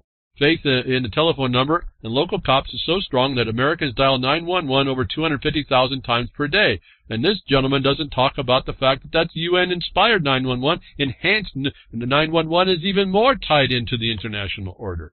Did you know that? I talked about it before. No one seems to hear me. Memory hole stuff, I guess, just washes under that bridge. You start keeping this in your mind, you start tying it together, it's hard to come to a different conclusion based on this set of facts. The article goes on to have a heading of no duty to protect. It's not just that the police cannot protect you, they don't even have to come when you call. In most states, the government and the police owe no legal duty to protect individual citizens from criminal attack. The District of Columbia's highest court spelled out plainly the, quote, fundamental principle that a government and its agents are under no general duty to provide public services such as police protection to any particular individual, close quote. In the especially gruesome landmark case of no duty rule got ugly. Just before dawn of March 16, 1975, two men broke down the back door of a three-story home in Washington, D.C., shared by three women and a child. On the second floor, one woman was sexually attacked. Her housemates on the third level heard screams and called police. The woman's first calls to D.C. police got assigned to a low priority, so the responding officers arrived at the house, got no answer to the doors they knocked on, and did a quick check around and left. When the woman frantically called the police a second time, the dispatcher promised help would come, but no officers were even dispatched. I want you to understand here, as I said before, you're a victim, and then the government, who offers no guarantee to protection, takes away your ability to protect yourself. And that's okay. If you think that this world, this America that we have is so great, I want you to reconsider this in real. Take it inside and understand. I'm not telling you jokes. Wish I could. I'm not telling you jokes here. And I'm not talking just to waste my breath. These people come around, and they give you this disclosure, this presentation like they're here to protect you. And the court cases, now we're back to 1975. And it gets before this, so keep going. We're going to keep going. And I want to show you something in one of the prior cases, one of the beginning cases that start to explain this to us. But understand that's also after 1954 as well. Another case, and 1938 as well. So, the attackers kidnapped, robbed, raped, and beat all three women over 14 hours. When these women later sued the city and its police for negligently failing to protect them or even able to answer their second call, the court held the government had no duty to respond to their call to protect them. Case dismissed. You can read more. This article goes on and on. You need to see it. You need to see it in all its horrific truth and glory. Goes on and on, naming lots of cases. So I'm going to go and take one of those cases, or maybe not one of those cases. One that I found, I was thinking I had seen this discussion back in the 90s, but again, memory hole stuff even for me. I didn't keep all this stuff. I just was looking at what am I dealing with here, finding out these were the truths. You're imposed upon by these guys with discretion, these cops that have discretion, and they owe no duty, and yet they're there in your face. They certainly have a duty to bring revenue into the state, don't they?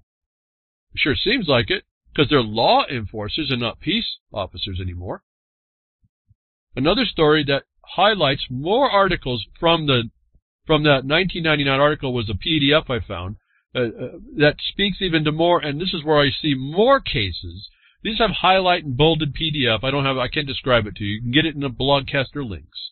That this now highlights more cases. And so that got me into thinking, or maybe I can research for the earlier case than even 75, or even before the ones I didn't remember. I found another story. Police have no duty to protect individuals. Now remember, the word individuals is even tainted here. Let's just say you, the listener, not the legal status. That commerce entity, that legal entity individual, not a corporation. How's that? See how they did that? You can't even use the word individual. Anyway, the titles do. I want you to see through that. Because we're looking at the point that there is no governmental duty to protect you. It's to protect the public. That's the government. And you see that again in the Lieber Code. They secure themselves. And when you see that, it says, number one, when you see that, you know you're in that condition. You knows them when you sees them. Article 1 of the Lieber Code. You don't have to profess themselves to be the military occupation. You just knows it when you sees it. Indeed, indeed. Self-reliance for self-defense, police protection isn't enough, was the article. The subtext, all of our lives, especially during our younger years, we hear that the police are there to protect us from the very first kindergarten class visiting of Officer Friendly. That was a program, a propaganda program, to the very last time we saw a police car, most of which have the protect and serve emblazoned on the doors. We're encouraged to give ourselves over to police protection. But it hasn't always been that way. So, before the mid-1800s, American and British citizens, even in large cities, were expected to protect themselves and each other. Indeed, they were legally required to pursue an attempt to apprehend criminals. The notion of police force in those days was abhorrent in England and America, where liberals viewed it as a form of dreaded standing army.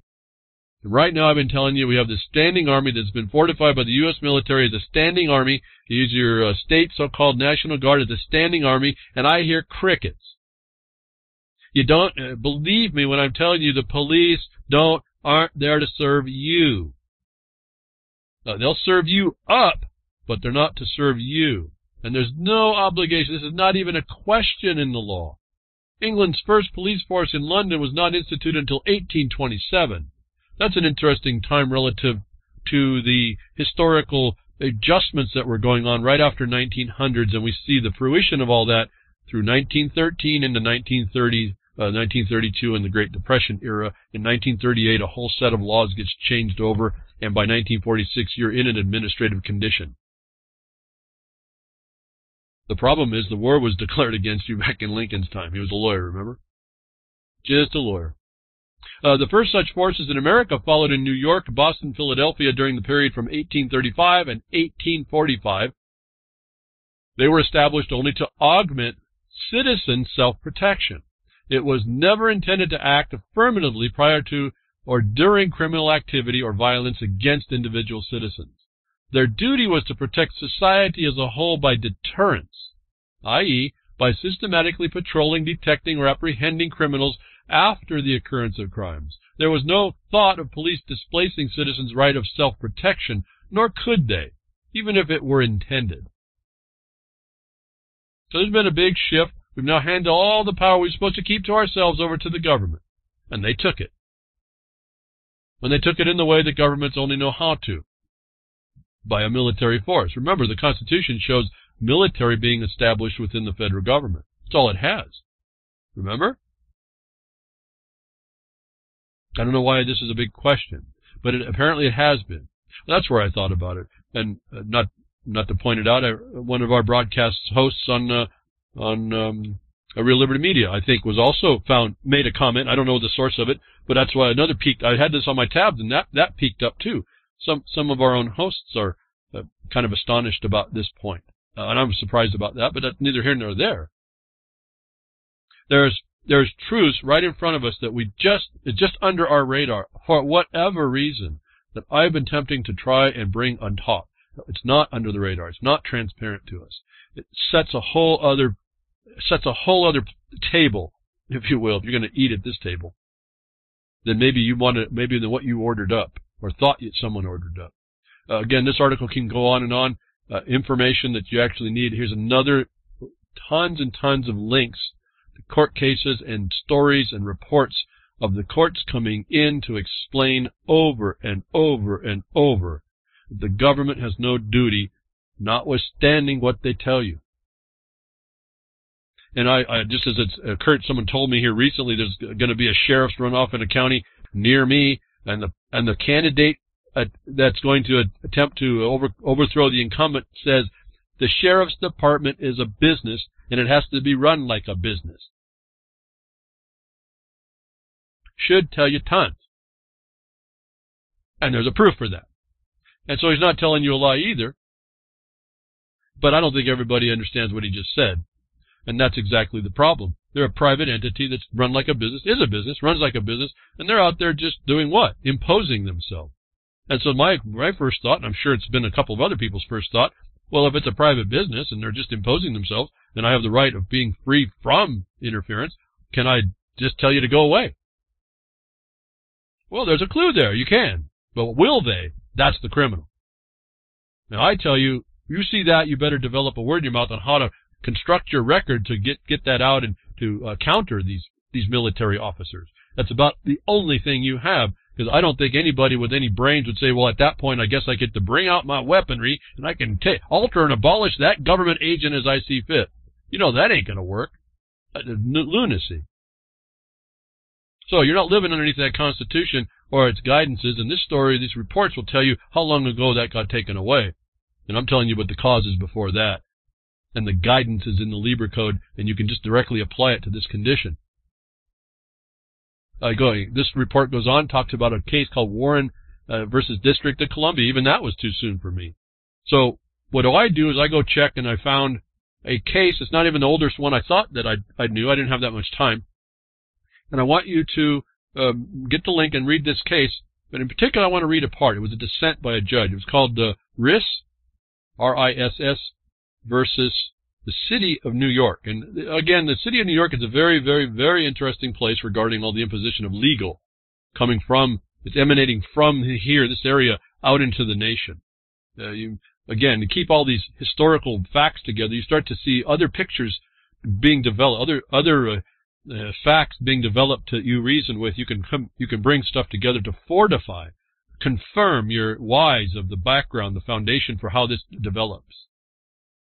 And the court in a dissent, let me see if I can find it. I think it was Keating here, the judge,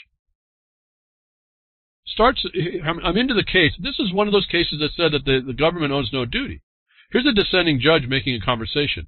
And I'm using this because this was one of the styles of cases. I may have read this case a long, long time ago, but it came in a group of cases in a whole bunch. It's replete. You read all this stuff, you start seeing the anomaly. On the one hand, there's no duty. On the other hand, they take away your abilities. This case is it's a sadness that comes over me when I realize how duped we are about what we thought was going on. And this dissent touches on that very clearly.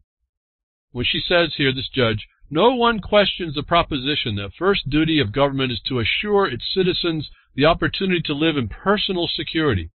And no one who reads the record of Linda's ordeal can reach a conclusion other than the City of New York, acting through its agents, completely and negligently failed to fulfill this obligation to Linda. Now understand, the obligation to Linda was denounced by the majority of this case. So keep that out, but understand, I want to get to the point. This judge is saying there was an obligation to Linda under the state's representation. The judge goes on to write, Linda has turned to the courts of this state for redress, asking that the city be held liable in damages for its negligent failure to protect her from harm. With compelling logic, she can point out that if a stranger, who had absolutely no obligation to aid her, had offered her assistance, and thereafter Barton Fugash was able to injure her as a result of the negligence of the volunteer, the courts would certainly require him to pay damages. Citing Restatement of Tort Section 323. Why then would the city, whose duties are imposed by law and include the prevention of crime, New York City Chapter Section 435, and consequently extend far beyond that of the Good Samaritan, not be responsible? If a private detective acts carelessly, no one could deny that a jury could find such conduct unacceptable. Why then is the city not required to live up to at least the same minimum standards in professional competence, not incompetent, professional competence, which would be demanded of a private detective? Linda's reasoning seems so eminently sensible that surely it must come as a shock to hear, and to every citizen to hear, the city argue to learn that this court decides that the city has no duty to provide police protection to any given individual. What makes the city's proposition particularly difficult to understand is that in conformity with the dictates of law, Linda did not carry any weapon for self-defense, citing formal penal law section 1897. Section 1897. Thus, by a rather bitter irony, she was required to rely for protection on the city of New York, which now denies all responsibility to her. It is not a distortion to summarize the essence of the city's case here in the following language. Because we owe a duty to everybody, we owe it to nobody. Were it not for the fact that this position has been hollowed by much ancient and revered precedent, we would surely dismiss it as preposterous. To say there is no duty is, of course, to start with the conclusion. The question is whether or not there should be liability for negligent failure to provide adequate police protection. I'll end there. You can read it when you get the link or have it when you go search out.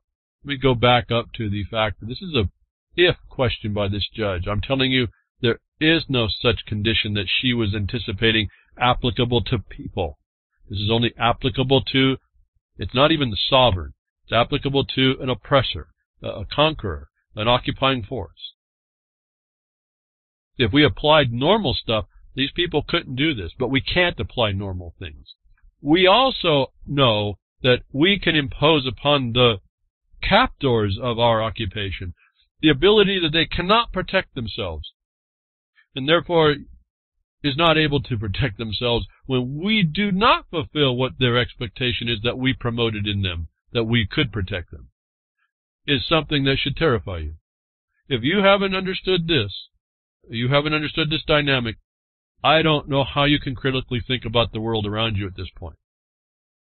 When you come to terms with the totally incongruous condition, when you finally start to make sense of it, you're going to, I'm sure, have to come into conformity with more of what I've been saying, if not exactly. Or you will, please, find the other source that would be reasonable to come to terms to come to what the condition is. I need to see that myself, because I need to get off of this thing that looks like a vast truth to me. But this is from 1958. And they're talking about ancient precedent. Why, I'm astonished that Whitehead says the last one was 2005. It's totally dismissing this whole condition of the world, folks. Just to keep expanding it back. I keep telling you, this thing gets deeper and wider, and no matter how far you go, and it's not a pretty picture. I told you at times it's really devastating to actually start to think about this very deeply. The Protocols of the Elders of Zion, when I read it and realized, as I describe it here, it's other things, but this one, it's the manual of your defects, and someone knows that, and they can exploit that. When that settled in me deeply, it just devastated me for about 4 days. But I rise up. Notwithstanding that, there was no insight. With that new awareness, I could now put that part in the equation of my analysis of the reality that I and we are in. And I guess as I think about that's why I have maybe not much tolerance for those that are in positions like John Whitehead, who's an attorney who can see it, who can actually say all this stuff is there, tell you about it, which is the great thing, but not actually move forward to empower you, maybe better than me. But not at all? Just to tell you a story, just to sell a book? Just to keep you stuck in the oppression that you're in? That, I guess, is the underlying problem for me with all this stuff, most all this stuff. Oh, you can do your documentary, keep talking about it, folks. Even if you're 100% right, you're not going to do it right. And so that's my problem. Let me get back to the point. They disarm you and enable you and disable you, and that's still okay. Should be frightening to those of you that believe there's a Second Amendment right. And what goes on with all this behind the scenes of how they manipulate you out of this thing, this idea that you have this right. That it does anything is the other problem. It could do something, but as I've told you, that's the last answer. That's the last answer. And there's no determination of the outcome. And if we have one example in history in the United States of America where people did do that, Lincoln resolved that against us. Back to Lieber Code again. I can't get back around here. And what eventuates outside of that is there's no duty in the military to protect you. It will protect itself, and it can set up a condition that you are disabled, because if you're disabled, then you're no threat to it. Again, to the security of those that have no duty to you, that you have told yourself that they do.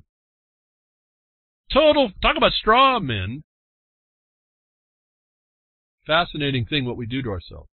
I did it myself, but somehow I got onto this. Well, I guess when you get 5 guns stuck in your face, and you don't know in the next second if you're gonna exist, you become like all the other things we've heard since then.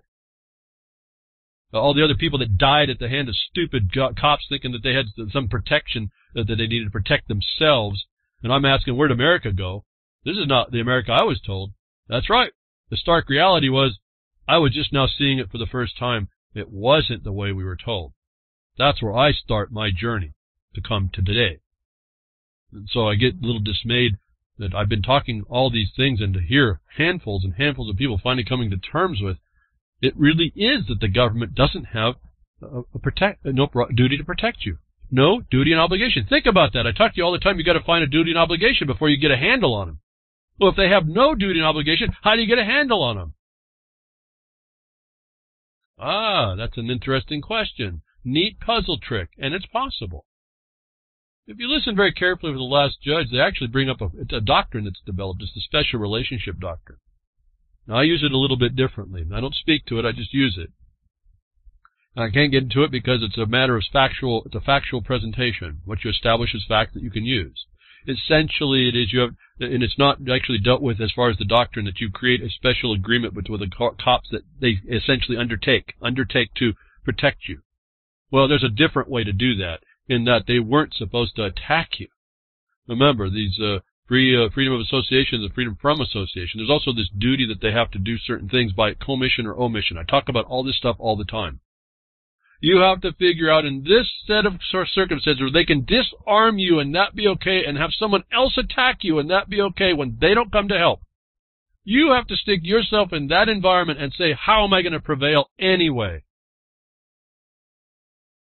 In the initiation of that problem, you cannot go to other things. In other words, let's say the law that disarmed you may be invalid. Did you go attack that first? Did you look at the consequences that they've established against you, the battlefield they've put against you that looks like it's law that may not be so? That's presumed only. Everything. Only policy, only presumption, at its best. I tell you to argue at the property side, and there's no ability for the occupier to violate it. That's getting them out in a different way. The special relationship is their duty to uphold the law. They promised to do it through their contract, not yours. I keep saying, look through the statutes as their guidance, what they were supposed to do.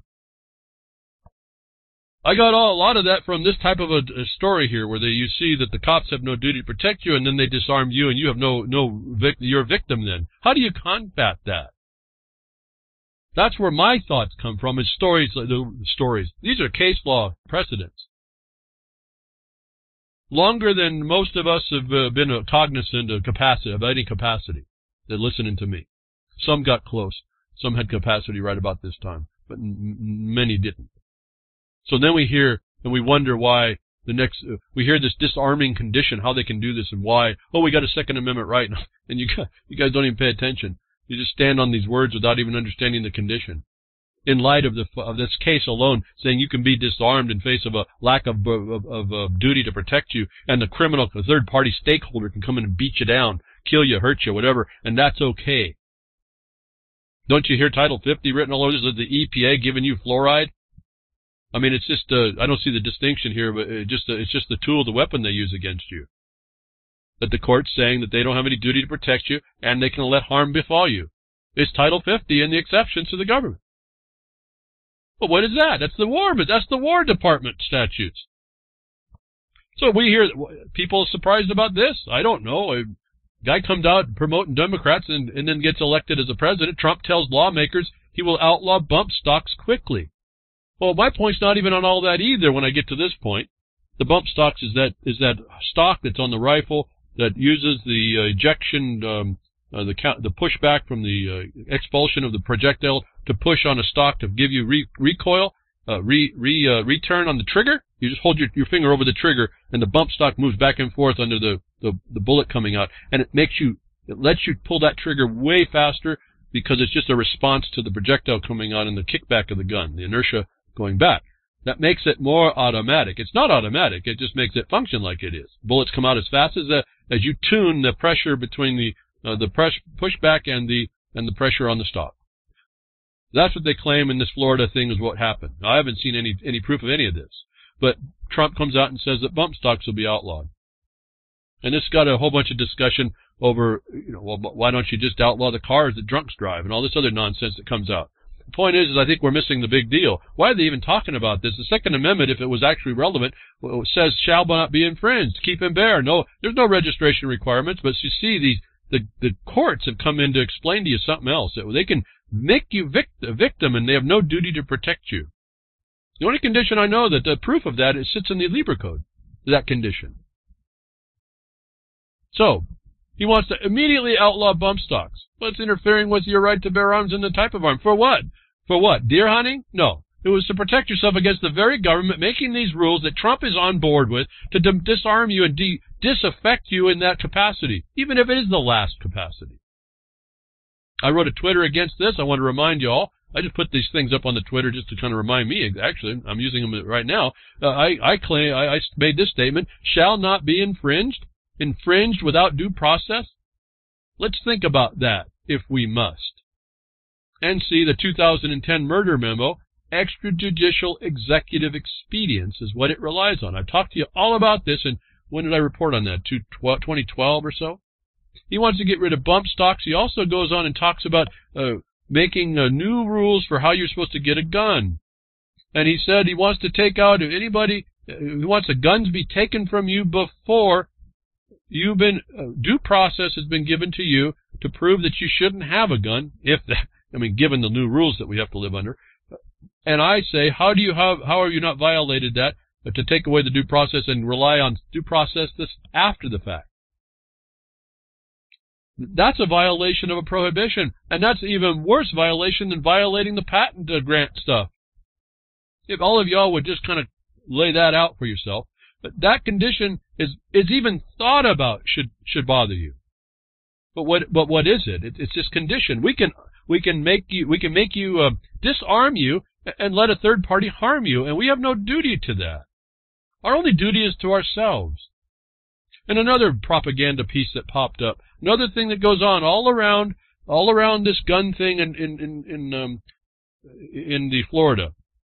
And I'm going to get to something here that I've talked about before too, and I mentioned it already in the past. I mentioned the stakeholder thing. Right? This all comes to fruition, how this works. And it's all the spaghetti western we live in. But Feinstein can't contain her glee in gun control meeting with Trump. There was a meeting. Apparently it was the first, maybe it was the first reality show episode. I can't quite tell, but Trump says he wants Senator Feinstein's gun control provisions in her bill to be put in part of the one that's being proposed right now because of Florida. And all this outrage that came, and all these students that were eating Tide Pods last week, and now they're doing gun control policy this week. Completely oblivious to the prohibition, and everybody seems to be, but it's in spirit in the patriots who don't know what the heck's going on. This comes out in the news. I think it was the first reality show episode that Feinstein gets all giddy over Trump saying, I want your provisions put in this bill. Well, I think that's all political gamemanship. So she gets all giddy. Trump says he's working together bipartisan. It's going to go through the process. That's going to be all cut back out. All right. The problem is they're doing gun control stuff. But look very carefully on the parts of it. They can only touch certain parts they think, and I don't think that's been challenged as well. So my response to this thing where Trump says, using Florida regarding now bump stocks and going to put Feinstein's thing, my observation on all this is, and I wrote this to Trump through Twitter, which means it won't go anywhere, but I did it anyway. Stop scapegoating guns for government causes and blaming the innocent, Donald Trump. How about making sure the findings in this report are impeccably implemented before infringing that which shall not be infringed? We'll talk then. Hashtag Stop Government Inflicted Wounds. The link I give is to a document by the Secret Service that explains how you stop and what the method, the things that you have to look for to stop school shootings. Done in like 2000. So when you see this stuff going on and they're doing this machinations in front of you over the control, making you a victim, withstanding your rights, you realize you're not in a constitutional republic. I submit you're looking at a military consequence, and Trump is part of that group. However he gets there, whatever his concept is, that's how it's working. They won't look to solve the real problem. They're just going to make more work to propose or to bring and realize the agenda, the global agenda, essentially. And so what do we hear? We hear the crack in the porcelain of the prohibition against interfering with keeping and bearing. Florida Senate revokes 2-year ban on AR-15s minutes after it passes. Dangerous games, play stupid games with stupid prizes. But Florida, based on this thing in Florida, this school shooting, whatever it was, doesn't matter to me. This is what they're using. They're now made a gun control issue. It could have been a joke. I don't know. But I'll tell you what, folks, they're 21-17 was the vote. It's not, this joke is going to turn to permanence about this over what? Over what is all this over? And then this little article pops up as a question. Why did it take 2 weeks to reveal Parkland students astroturfing? Now, I don't know why they use this term. This is just another one that's popped up. Astroturfing is a cause. Someone that's not a part of the cause using somebody else in order to advance their cause through the ones they're using. What have I talked to you about the stalking horse? If you didn't notice this gun activity, this anti-gun activity that came up, and didn't think that there was an organization, here's the story that's going to point to you. What you saw after the Parkland shooting to advance this new control thing nationwide immediately was a plan. What I wanted to point out, they call it astroturfing. I call it the stalking horse. And remember, this is UN. So what did they use? What are they using? Again, it's consistent. They're using the children, aren't they? The children need protection to advance the knot in the barrel of your pistol. This promotion was too well oiled. They made a mistake. It went too well oiled. And someone actually caught it and wrote it down for you. That this is what I've been talking about. This is what the system does to diminish your capacity. This is what the military occupation does to not cause you to go to war with it. And I don't mean necessarily by guns, but by any manner. I mean, is it clear enough, folks, as how consistent this is all doing and you're being played? I don't hear many people talking about this stuff. It really astonishes me. And I think part of this is you don't really believe what I'm telling you is really deeply what I've been saying. And I don't really care how long it takes you to get it. When you get the point, you finally see it. But we are in the late days, it seems. This is the 21-17 in Florida didn't mean much. It was a big joke. It seemed I think they were playing games. But it shows you how close this issue is and how much the victim you are being played for and will be, and the courts have already allowed us back in 1958 that's quite fine. And the government has no obligation to any one of you, none of you, just to promote itself and its things. And it's a global thing that's been going on. Thank you for tuning in today. I hope something I said get you more aware of what's going on and maybe get you activated, put you in some deep thought, get you some reconsideration going on. Thank you, Grimner, for what you do at reallibertymedia.com. Folks, donate. I think we just met the requirements this year, and maybe a little bit more would be helpful. Jules at ulcy.tv, thank you very much, and Minds and BitChute, thank you. Appreciate all that support and the sharing and all that reminding and all that goes on there. I'll be with you next week, tech diffs or nature willing.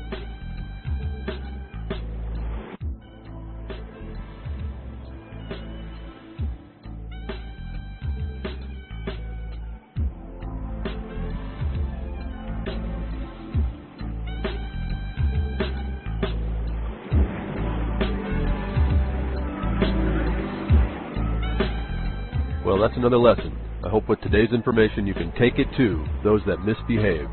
From behind the woodshed, leaving his mark on the beast, this is Hal Anthony. Till next time, journey with purpose.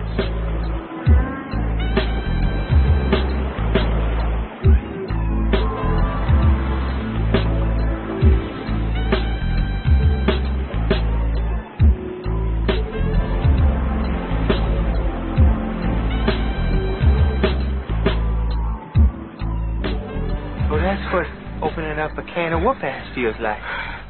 Son, you just opened a whole case of whoop-ass.